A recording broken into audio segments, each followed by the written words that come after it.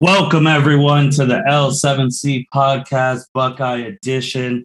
Today, you already know we're going to be talking about those Ohio State football Buckeyes, and we've actually reached one of the weeks that we have been hyping up the past couple of podcasts, week 6, which is a big week. So honestly, we're going to talk a little bit about the Buckeyes, talk about the craziness that happened in the weekend, preview the Buckeyes, and go over week 6. We got the captain, Byron Mitchell. How you doing today, sir? Doing good. I am ready to talk about this massive weekend that happened and this massive weekend that's coming up. Hey, let's get right into it, man. Buckeyes were on this past Saturday as we were recording against Rutgers. We were on the road. CJ Stroud was back, and we won 52-13. So, Byron, you already know the drill. Tell us what you liked from the game, what you were seeing, things you didn't like, and we'll go from there, man. So the thing I like is how CJ Stroud played coming back from his being a week off due to a shoulder injury. He looked really well. He's 17 for 23 for 330 yards, 5 touchdowns, 0 interceptions. I didn't see any overthrown throws. I didn't see any high throws. He looked really good. So I guess it was his shoulder that's been bothering him this whole season. But that week of rest really paid off well for him. He had a really good game, looked really good. Byron, man, I got a question for you. Yes. So you just said CJ Stroud stats. Can you say them again, please? 17 for 23, 330 yards, 5 touchdowns, 0 interceptions. Okay. I was just wondering that, I think it was a couple of weeks ago, people were ready to bench him, kick him out of Columbus. And if I do recall, there was a podcast that tried to tell y'all to relax.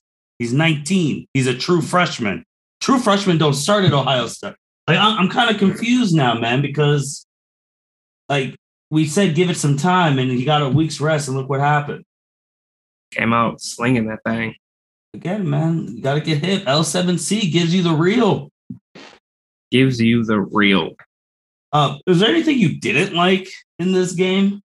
Honestly, I can't really think of anything that I didn't like. Our offense was clicking. Chris Olave had 5 receptions, 119 yards, and 2 touchdowns.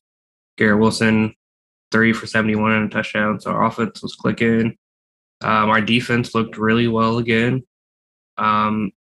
So I can't think of anything that I didn't like about the game. Okay. Our defense had 3 interceptions. Yeah, they had and Rutgers was a good team. I mean, this was the team who took Michigan down to the wire, and I mean, we just came out, and I think this was our best game of the year. Tavion Henderson had he had a touchdown. Chris Olave, you did mention, he had the 119 and 2 TDs. He also he passed Antonio Holmes on the wide receiver record list, and he's tied with Chris Carter right now, I believe. So that is really cool. So he's climbing up those charts. But yeah, I think it was our best overall game of the year, to be honest. I agree. And a lot of people on Twitter, the news outlets, said this looked like the Ohio State of old. So we looked great across the board. We'll see how long that goes. That puts OSU at 4-1, 2-0 in the conference. Rutgers 3-2, 0-2 in the conference. But Byron, while we were playing, a lot of things went down in college football. Yes, they did. What happened, man, on Saturday? There was a lot of upsets that me and you did not have or see coming that has changed things for us. Well, like you said, there were a lot of upsets. Georgia won 37-0 against the number 8 team in the country, which is wow. Right. So Arkansas wasn't supposed to get upset like that. Oregon lost to was it USC? No, Oregon lost to Stanford in overtime. Stanford in overtime. Byron, how did you feel about that, though? Because I know you're a Saints fan, and that pass interference is a reason Stanford got the tie. If they don't call it, the game's over. And I know pass interferences are very touchy with the Saints fan. If it's pass interference, you got to call it, no matter what, who it is. Okay. Like if it was the Saints that got a pass interference call, I would have wanted them to call it too. Okay. You just got to call it right down the middle, no matter who it is. Right. Who else got upset? Florida lost to Kentucky. Florida lost to Kentucky. The number 10. That was not good. The big one, Notre Dame lost to Cincinnati. Yep. Biggest game of the week. Well, not upset wise, but Clemson fell out of the rankings even though they won. They're out of the top 25, man. First time in a long time. And like we said last week, Buckeye fans appreciate these 20 years we've had, man. Appreciate them. Yeah. Because they won't last long. Just look at Clemson. Like it took them so long to get here. And now they don't do some recruiting, and there you go. But let me also check. Let me see the week 5, because I think you're already. Iowa destroyed Maryland. I did not see that coming. Was it like 51-14? Friday night game. Oklahoma had another nail biter. Michigan finally won at Wisconsin, first time since 2001. Mississippi State upset number 15 Texas A&M. Remember, that's the other one I was thinking of. Everyone was so high on them. Remember, they now they're not even ranked, which we'll talk about week 6 as we were hyping it up. But yeah, those are the ones. So we go to week 6. We've been talking about this week for weeks now. This is the first of the big weeks of October, this weekend. And now if there's some new things changing. So one of the big games we previewed weeks ago was Alabama. It was going to be number 1 Alabama versus like number 6, 7 Texas A&M. Now it's number 1 Alabama versus unranked Texas A&M. Now, Byron, I feel like Texas A&M stands no chance, and they are going to get slaughtered. I feel like they're going to get slaughtered as well, but you just never know with Texas A&M. Like that one year where Alabama was ranked number 1, and then it was led by Johnny Manziel at Texas A&M, a freshman, beat Alabama. So you just never know with this Texas A&M squad. Yeah, you're right. You're right, man. Like it's interesting because with Johnny Manziel, obviously they had the Heisman Trophy.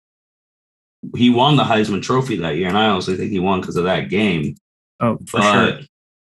What can we I don't know. I just feel like now, because also remember last week, Alabama played number 12, Ole Miss, and Lane Kiffin said, "Get your popcorn ready," and they got smoked. They did get smoked. So I'm expecting Alabama to come out firing all cylinders and smoke Texas A&M. Another big rout for Alabama. As of today, Alabama's projected to win by 85%. So I don't see them losing this game. Okay. The next one now is a number 2 Georgia at number 18 Auburn. I don't know how Auburn stays ranked. I really don't. But they love Bo Nix. The people love Bo Nix. But Georgia's defense is the best defense in the country. It's not even close right now. Yeah, the way they handled Clemson that first game, they let people know that we're here this year. And they won that game only 10-7, which is crazy to think about. But Auburn, I mean, I saw the Bo Nix magic play. I just feel like Georgia's defense is way too much. I don't even think their offense is that spectacular. That just defense is just so stifling that they'll give their offense short field position. They score and that's it. Yeah. So I think this will be a close game. Okay. Because if you look, Georgia's averaging 41 points a game and Auburn's averaging 40 points a game. So I don't think it'll be like a blowout that like Georgia's like used to like the last couple of games. I think it'll be maybe a touchdown win for Georgia. Okay. Then we also have Oklahoma, Texas, Red River rivalry. Number 6, Oklahoma, number 21, Texas. They're going at Texas. Oklahoma, man, they just know, I don't know how they're winning these close games every week, but they are winning close games every freaking week. Does Texas get a big university win and beat Oklahoma? Or does Oklahoma survive again? Or do they blow them out? I don't think it's going to be a blowout because I think Oklahoma has only blown out one team this year. I think that was the second game of the season. Yeah, it was after they almost lost it to Tulane. Yeah, other ones have been super close, like within 5 to 10 points. So I don't think this will be a blowout. I kind of want to pick Texas for the upset because Oklahoma has just not been dominant this year, and right now I can give you Oklahoma scores right now. First game they won 40-35 to Tulane. Second game they won 76-0. Next game they won 23-16 against Nebraska. West Virginia, they won 16-13, KSU 37-31. So just like you said, you take that second game out, they have been surviving. So, and it's at Texas, if that helps your...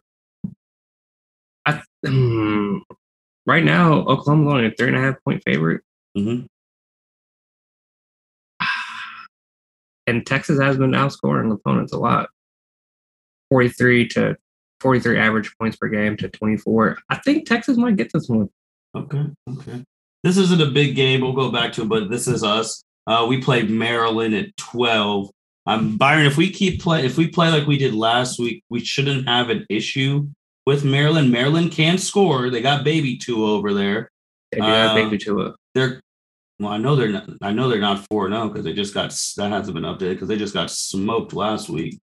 So it'll also be a good, I don't like saying this, but it'll be a good gauging point to see where we're at compared to, I guess, in Iowa, since Iowa just scored 50 on them. And I think our offense is our offense is more explosive than Iowa. Iowa's just maybe a better overall team right now, but I'm interested to see how we do. I think we should be okay, but we know if teams can throw, we have issues.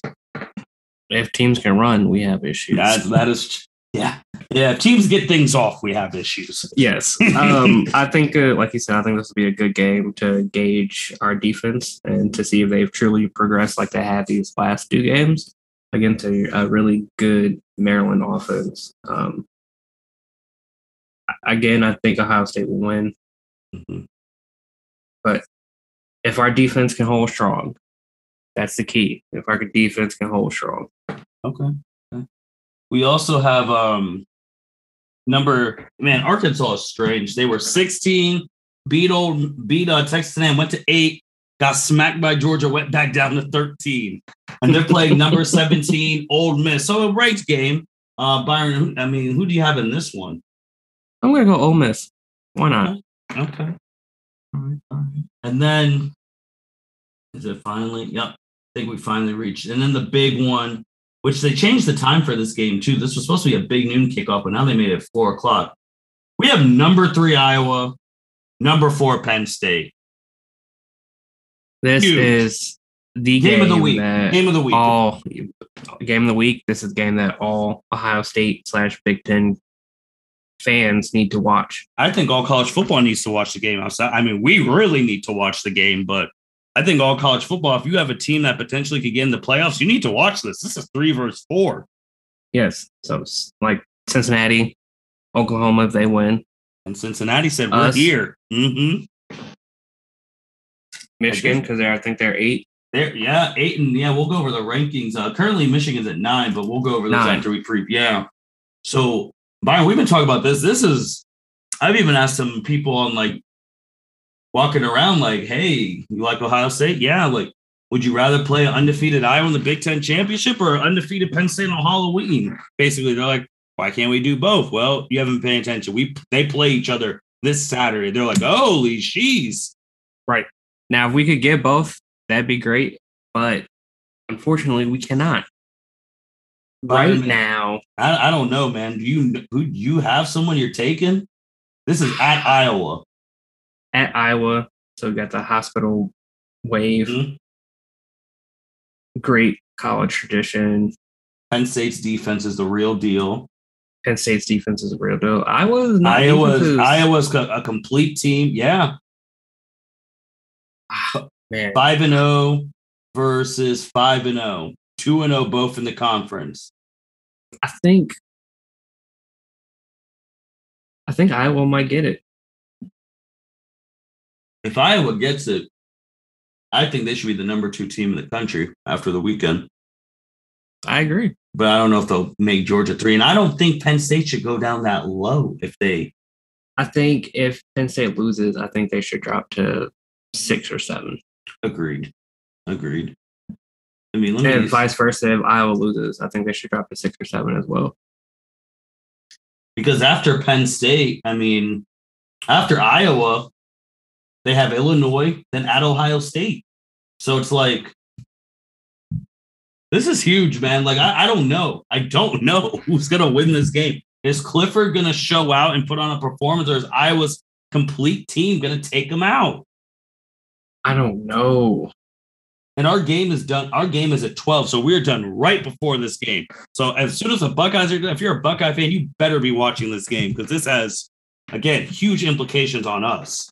Right, because I feel like we're going to face both. Well, definitely face Penn State. Mm-hmm. And I also feel like we'll face, if we make it, if we win out, I think we'll face Iowa in the Big Ten championship. Mm-hmm. It's the biggest game of the. This is probably the. I mean, now this is the biggest game of the year because it's 2 Big Ten teams. So, yep, 2 top 5 ranked teams. Have we had 2 top 5 ranked teams play this year? In the Big Ten? Not the Big Ten overall. Clemson and Georgia. Yeah, they're like 3 and 5, and then we see that Clemson's a joke this year. So. Oh man.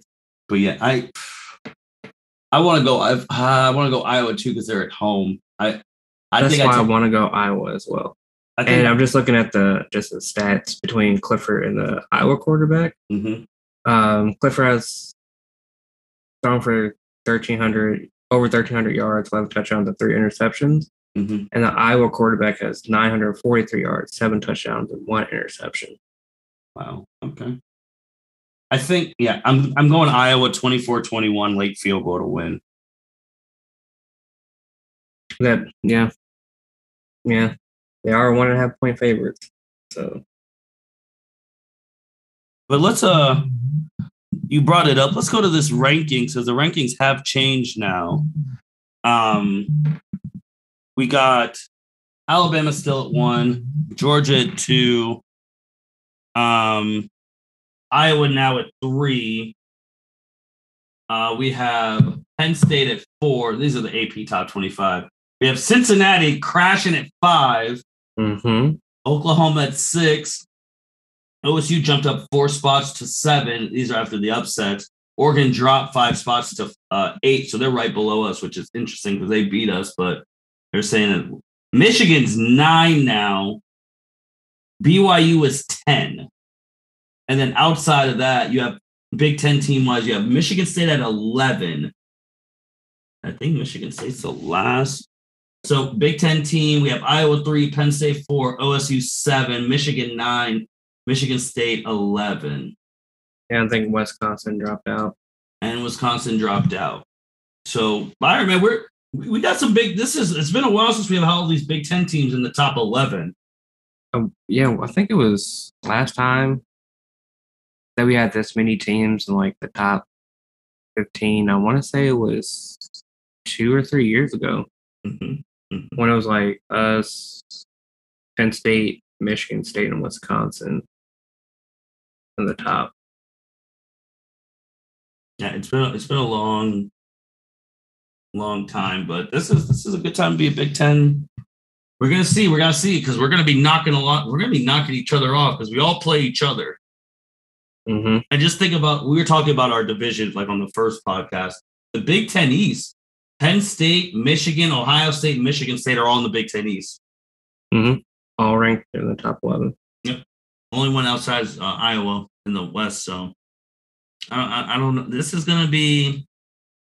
week's gonna show me some things, man. It really, really is.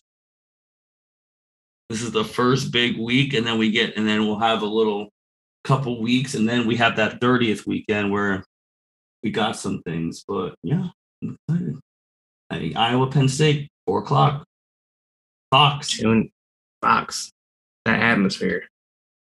That atmosphere is going to be crazy. I don't understand why game day is going. I understand maybe contracts, but that's so stupid that game day is going to Oklahoma, Texas when number 3 and number 4 are playing each other.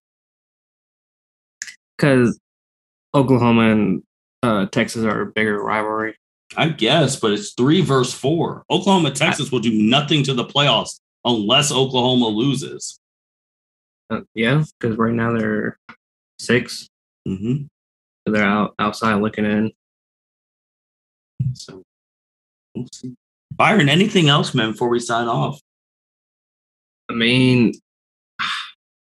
like you said, Penn State, Iowa is the biggest game of this weekend. I know Michigan has a night game on ABC against, I don't even remember who they play, Nebraska. Nebraska. So I think Michigan's probably going to win that game. I think we need Penn State to win since we play them first. I mean, I think Iowa will be fine. Well, let me actually check Iowa's because I think they also play Michigan this year. No, they do not play Michigan. Yeah, Penn State's their biggest, I mean, their last ranked opponent for the rest of the year as of right now because they're in the West. Yeah. So, also, the only thing I do want to say is that we're in week 6 and everyone's already talking about Alabama, Georgia national championship is inevitable. So, we've already said if they both make it to the SEC championship game undefeated, they're both getting in. But for sure. I wouldn't say inevitable yet. I would say, there's some teams. Ohio State's getting their stuff together. Like the Big Ten teams are here. Don't sleep on us. Right. Because I think that if anyone who doesn't win the championship, if it's not Georgia or Alabama, it will be one of the Big Ten teams. I'm looking at Alabama's schedule. I mean, looks like a pretty easy schedule until they play Auburn. Mm-hmm. If Auburn stays ranked. They'll find a way to keep Auburn ranked just for that game. Yeah. They have A&M this weekend, at Mississippi State, Tennessee, LSU, I think New Mexico State, and then Arkansas. Well, Arkansas is ranked now, but we don't know if they'll stay ranked by the time they face Alabama. Mm-hmm. And then Auburn. So you never know. Any given Saturday, chaos can happen. Like last Saturday, no one expect those top 10 teams to lose like that. Mm-hmm. And Georgia has Auburn this weekend. Then University of Kentucky, which is 16. Florida, which is still ranked. And then after that, they have Missouri, Tennessee, Chattanooga State, I think, and then Georgia Tech. So I think the biggest games for Georgia are Auburn and Florida. Yeah, until the SEC championship game. Yeah. I mean, they could do it. We'll have to wait and see. But with that being said, thank you everyone for listening to the L7C podcast. College football is really heating up right now. This is a big week. So you'll hear us next week talking about Iowa, Penn State a lot, the new rankings. We're gonna have to wait and see. And just like I said, don't crown Alabama, Georgia just yet. There's still a lot of season to be played. Go Bucks, keep improving. Go Bucks. Let's we really gotta be ready before it is time for that game October 30th. Hopefully at night. They haven't announced the time yet, but it has to be at night. If Penn State wins, even if Penn State loses, it has to be at night. Yeah, because it's a top 10 game. Yeah, I agree, but we'll see. But with that being said, thank you all for listening to L7C podcast. You guys take care. Thank you for listening to this episode of the L7C podcast. Be sure to like, rate, review, and subscribe to the channel. Follow us on all social media platforms, and we'll be talking to you guys soon. Take care.